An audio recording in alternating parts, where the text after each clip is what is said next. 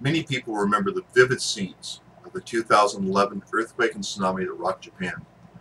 But how many people realize that that same type of geologic feature, a subduction zone, sits just off the coast of Washington, Oregon?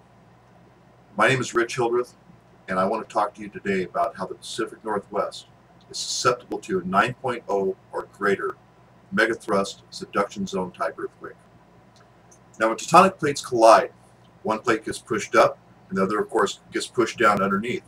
As one plate rides up and over the other, sometimes these plates lock, and when it does, the pressure builds up until something ruptures. This rupture results in an earthquake. Well, history has shown that this type of rupture occurs on average about every 300 to 500 years along the Cascadia Subduction zone. That zone runs from Vancouver Island to the northern coast of California. The last subduction zone quake occurred there just over 313 years ago. Now, at approximately 10 p.m., the night of January 26, 1700, a megathrust earthquake occurred off the coast of Washington at what is now known as the Cascadia Subduction zone. Now, this quake was estimated between 8.7 and 9.2. It caused a rupture of the seafloor, about 620 miles of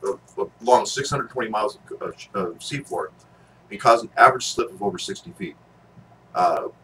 One stretch of the Washington State coastline suddenly dropped 6 to 10 feet.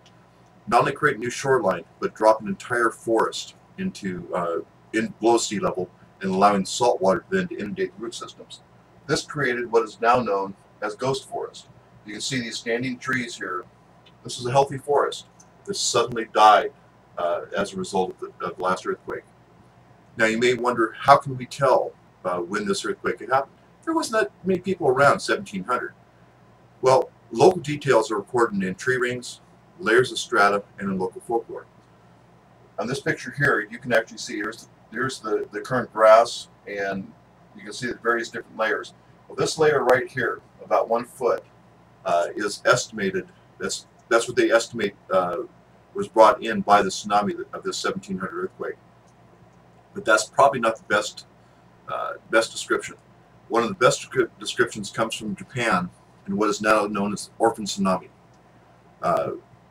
The following morning after this earthquake, a 6-foot tsunami was documented traveling in Tokyo Bay.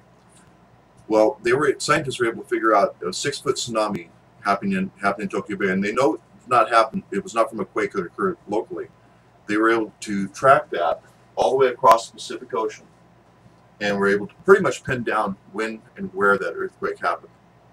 Well, in 1700, that occurred at a geologic time when very few people lived in the Northwest. What if this quake were to happen today?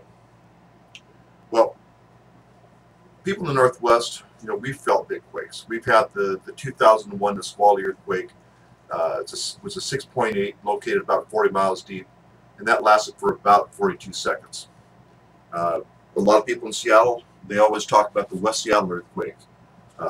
It was about a 6.5. It was a shallow quake, but caused over $12.5 million, not adjusted for today's cost. This is a paper from the Seattle Post Intelligencer.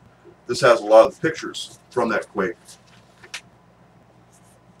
But a megathrust earthquake is much different. Number one, the Nisqually quake lasted 42 seconds. A megathrust quake may last well over 5 minutes. How much more damage would that additional shaking cause? Probably the biggest thing, though, is a 9.5 earthquake, which is what they estimate it could be up to. It's 500 times larger than the 2001 Nisqually quake. That's an energy release of over 11,000 times. How much more damage would that cause? Now, when a megathrust earthquake happens, it has the potential of being the largest natural disaster to ever occur in the United States. Far bigger than Hurricane Sandy or Hurricane Katrina. Some of the reasons it would happen with little or no warning. From the time the quake happens until the landfall of the tsunami, it may be less than 20 minutes. Additionally, the tsunami would be in the range of up to around 30 feet, and you'd have successive waves that would keep impacting the coastline for 10 to 12 hours.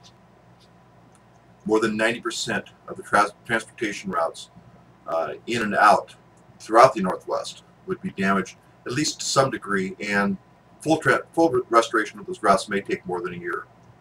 The economic impact of that would be felt not only in Washington State, but would be felt around the country. Washington State and Oregon are very big ports for shipping international trade, especially out of Asia. Now, the purpose of this video is not to scare you. The purpose is to inform you of what is possible so you can take appropriate action to prepare. It's my hope that this video inspires you to at least think about what you may need to do if this quake were to occur tomorrow. What supplies might you need? What training? How would an event of this size impact your life and the lives of those you care about?